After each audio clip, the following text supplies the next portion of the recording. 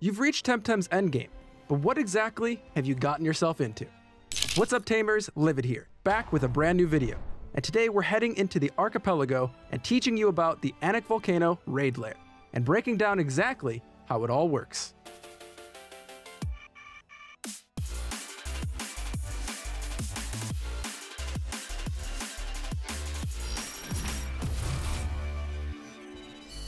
First things first, in order to gain access to the new raid lair content in Temtem, you'll need to head to the Anak Volcano after you've reacquired those long-lost crystal skates. A few quick things to note so you're prepared before heading in.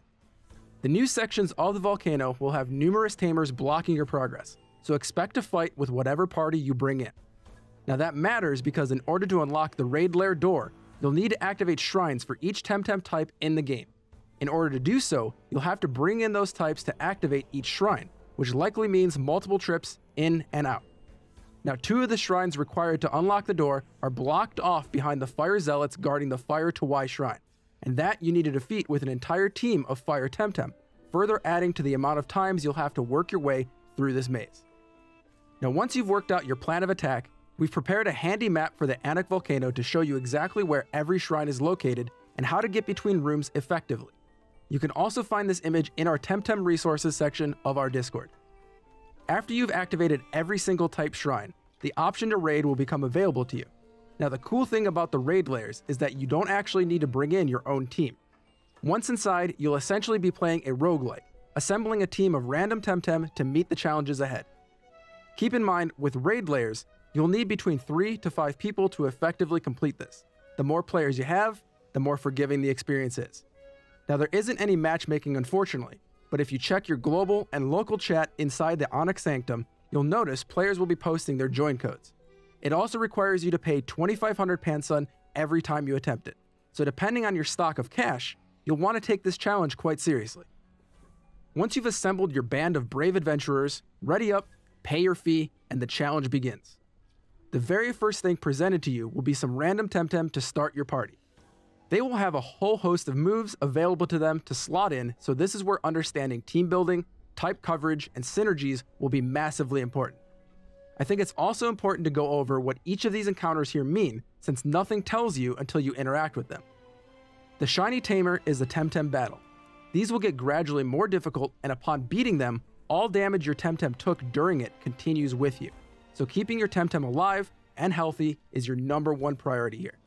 Also, at the end of each fight, you will get 3 options to pick from. First up, you can add a new random Temtem to your party, which obviously helps you get yourself up to a full team if needed. The second option is to claim a mythical jewel, which between the 3 to 5 players you're raiding with, will collectively need 18 in total for everyone to challenge the boss at the end. Now these are crucial not just for that end fight, but if at any point a tamer is wiped out in battle, they can revive their entire team and try again, but at the cost of 4 jewels. You obviously don't want to do this, but if you can afford it, it's worth it. And lastly, receive a random bonus, which can award you a series of things to help you push deeper, more effectively.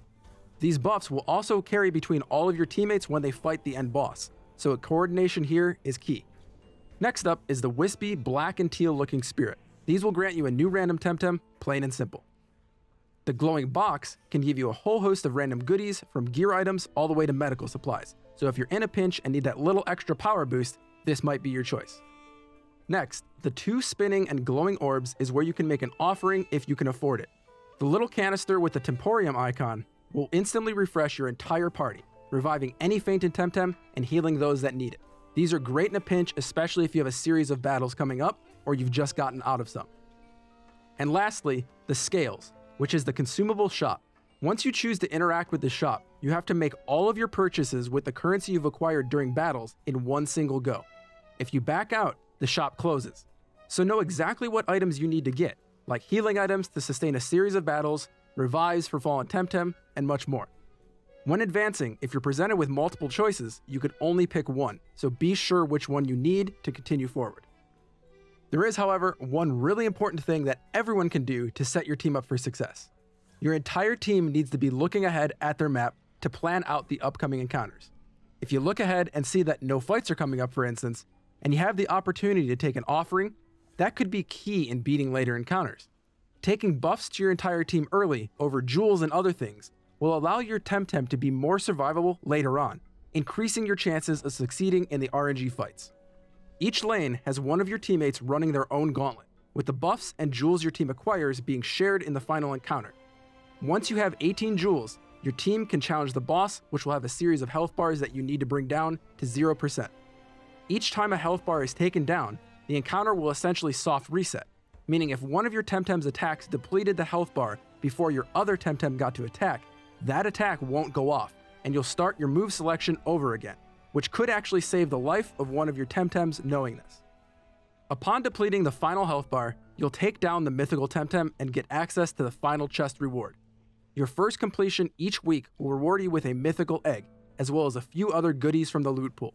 Now each completion after that during the week will just pull from the loot pool, adding in a cool little incentive to run these each week and even just try to farm for things like breeding materials and more.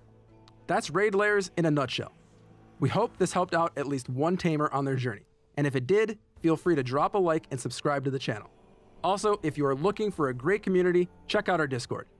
We have well over 6,500 members, and with at least 2,000 of them interested in or playing Temtem, so we hope you drop by. My name is Livid, and from everyone here at Legacy Gaming, thanks for watching, and play on.